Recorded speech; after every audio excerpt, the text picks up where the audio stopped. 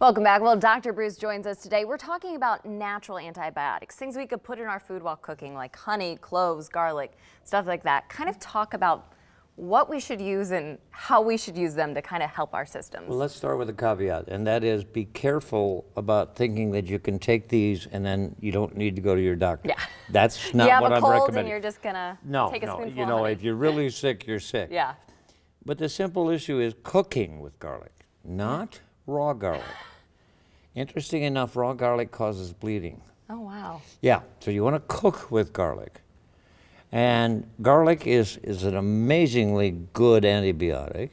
It also is quite good on lowering cholesterol. And it's simple, you know. Yeah. You add garlic to a lot of stuff for the flavoring. And you can buy the jarred type, and it's just as good. And you don't have to scrape it and do all of that jazz. The second one is honey, but honey's not for oral. Honey is a really wonderful wound healer. Okay. So if you've got a wound that is not healing well, you can talk to your practitioner, or you personally can do it. You can buy honey wraps. And what they do is they have an antibiotic in them, but on top of it, they cut down the air and they kill the bacteria that way. Oh, wow. Yeah. So they force them to go without oxygen and essentially kill the bacteria. I know, yeah, people do honey masks on their hair, their hands, and so it's kind of probably the same moisture. Same thing, and we've talked before about different kinds of honey, yeah. but this is one that, pretty much any honey. The next one, interestingly enough, ginger is something people don't use very much, but if you go out and buy just a ginger root, and do you know how a ginger root should be purchased? No, I do not. Okay, it should look like a running man. That is the oriental view of ginger.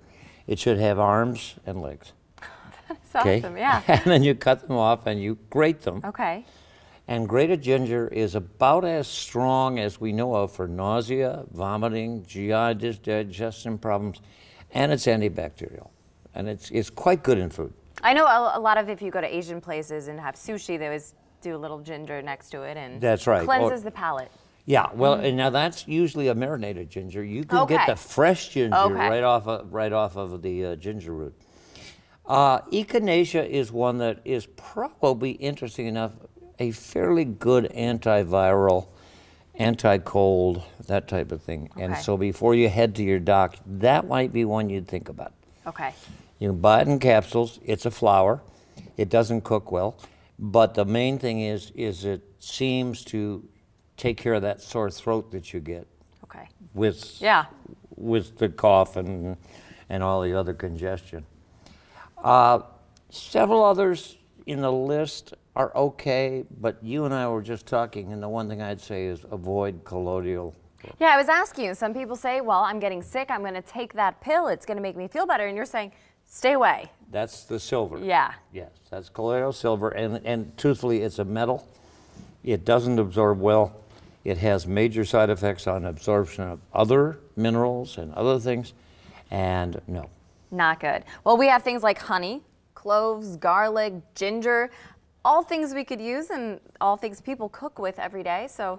But not in spite of seeing your doctor. Yes. If you're Go sick. to the doctor first, then maybe add it to your regimen. I don't want to miss a strep throat or take care of something else that we missed, but if you use it as prevention, and if you think about it, it's almost the Mediterranean diet. That is very true. I like it, and a lot of people do that. Thanks for joining us, Dr. Bruce, and next Tuesday he'll have some more helpful tips for us. And coming up after the break, Ryan lets us know if the sun's going to stay shining for the next few days. We hope so. We'll be right back after